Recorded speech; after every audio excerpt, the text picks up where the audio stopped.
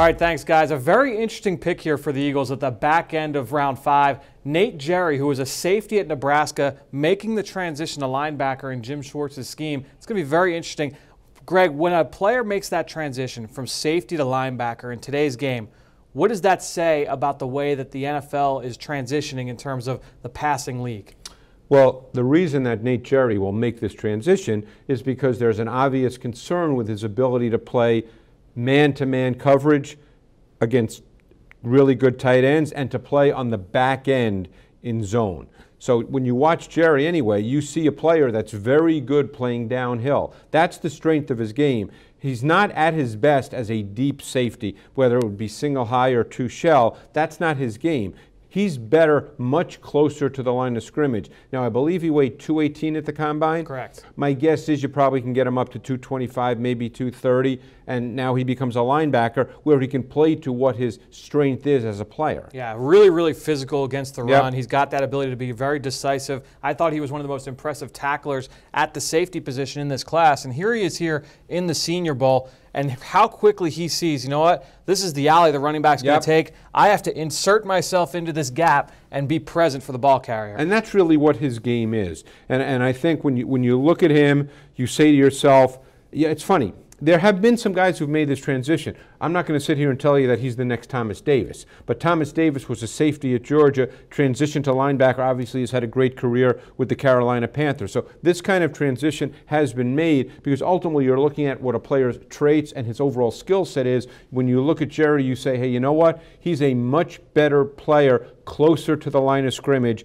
And in today's NFL, it's very hard for a safety only to play close to the line of scrimmage because of the pass game element. Yeah, and then you factor in what Jim Schwartz asks his linebackers to do. And again, this is a one-gap scheme. What does one gap mean? Well, as a player, any player on defense, you are responsible for one gap, one area between two blockers. And you see right here, we want to watch Nigel Bradham.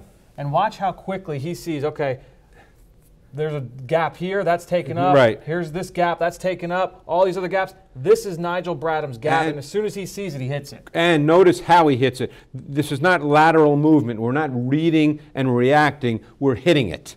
And perfect example right here of how linebackers in Jim Schwartz's system want to play. He's able to beat the block. They're trying to combo block and get one of the offensive linemen up to him, but because of this system and the way it's played, attacking downhill, hitting the gap, he's able to beat that offensive lineman block. Now, one of the things I liked about Nate Gerry, while he wasn't a great athlete, I thought he was really instinctive, really aware on the back end in coverage, especially in zone coverage, and that's something that Jim Schwartz asks his linebackers to do. They have to be very aware in zone coverage. How many great plays do we see from Jordan Hicks and Nigel Bradham on the back end this year? And so I thought, you know what, let's take a look at one play. This is Nigel Bradham, week 2 against Chicago. He's manned up in coverage. Pre-snap, he is responsible for the running back. But take us through what happens on this play. Well, what happens on this play, because this is actually a man concept. So what you see is over here, that's Hicks. This is the tight end who Hicks initially had, and as you said, Bradham had the back who then goes away, and then he sees the tight end crossing. So they cross-key this. That's what it's called. So what Bradham does is now he sees the tight end working that way, and he says, you know what, now I have the tight end. This is just great awareness, great understanding of the coverage, great just intuitive feel for how to play this. So instead of running all the way across the formation, Bradham will stay here instinctively and will clear it, and you'll see what happens. Now, his guy blocks now. The player he's now responsible for blocks. So what happens? He now can sort of drop into what is essentially an underneath zone coverage concept. He's in perfect position to make the interception. That was a great play. That's the kind of thing you see from a Nate Gerry. He has a feel for the game just like that. Yeah, very instinctive player, very physical player, a safety making that transition to linebacker. It's going to be very interesting to watch him make that transition through the summer.